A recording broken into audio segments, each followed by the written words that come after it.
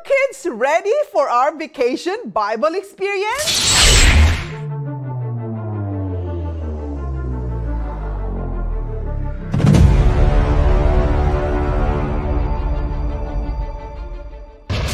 Yes, we are all now ready, and our team is coming right to your home.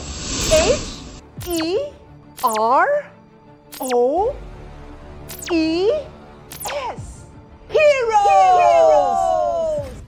Alam ko na ang mga batang katulad ninyo ay gustong-gustong manood ng mga palabas sa telebisyon tungkol sa mga superheroes. Dito sa ating Vacation Bible Experience, pag-uusapan natin ang mga superheroes. Mga superheroes na ibinida sa tunay na kwento ng Bible. Mga superheroes tulad ni Miriam, Samuel, Naaman's servant girl, Rhoda, at ang isang batang namigay ng mga pagkain na naging pagpapala sa iba dahil lamang sa paggawa ng mga maliliit na bagay para kay Jesus. And all these heroes did little things that made a big difference. Araw-araw, pag-uusapan natin ang iba't ibang mga katangian sa isang tunay na bayani. Pag-uusapan din natin kung papaano maging kasama si Jesus sa ating buhay at kung papaano niya tayo tutulungang maging isang tunay na bayani sa pamamagitan ng paggawa ng mga bagay upang maging pagpapala sa iba.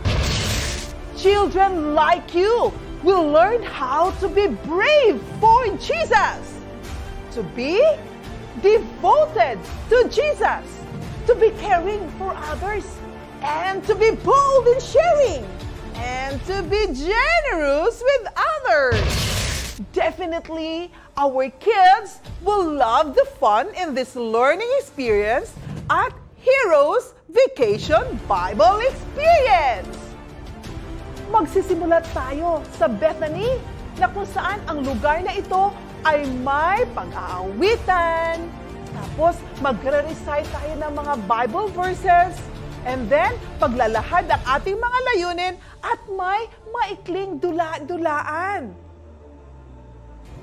Pagkatapos, papasok tayo sa Discovery House upang matuklasan natin ang mga sikreto ng isang tunay na bayani para kay Jesus.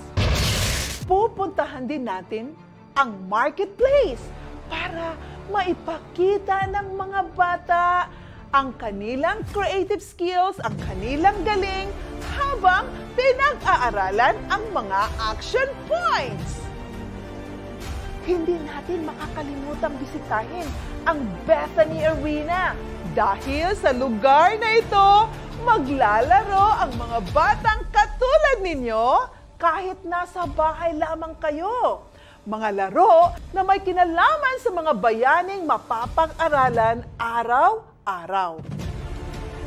Isa sa mga favorite places na mapupuntahan natin sa ating Vacation Bible Experience ay ang Milk and Honey Cafe, our snack station, where we enjoy healthy and refreshing snacks that reinforce each day's Bible hero story.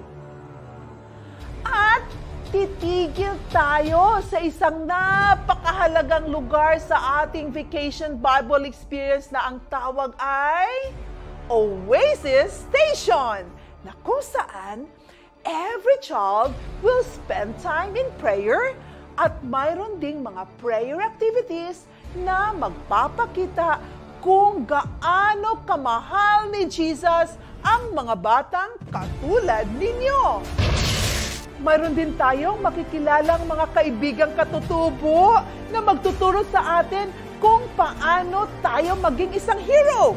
At malalaman natin ang mga pamamaraan kung paano ang isang hero, isang batang katulad ninyo, ay makakatulong sa kanila sa maliliit na paraan, ngunit isang malaking bagay na para kay Jesus.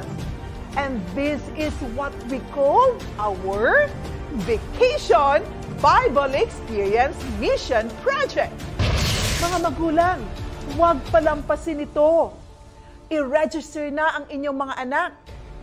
Puntahan lamang ang website na ito o i-click po ang link na nasa description box upang mailista ang pangalan ng inyong mga anak. O kaya naman, makipag-coordinate lamang kayo sa ating mga Adventist Elementary School teachers and Adventist Children's Ministries leaders o VBX coordinators ng inyong mga iglesia. Kita-kita po tayo mga magulang kasama ang inyong mga anak sa August 16 to 20, 2021 mula 3:30 hanggang 5 o'clock ng hapon in Zoom platforms and Facebook account ng Central Luzon Conference at CLC Adventist YouTube channel. Inaasahan ko na magkikita muli tayo sa ating online Vacation Bible Experience. See you there!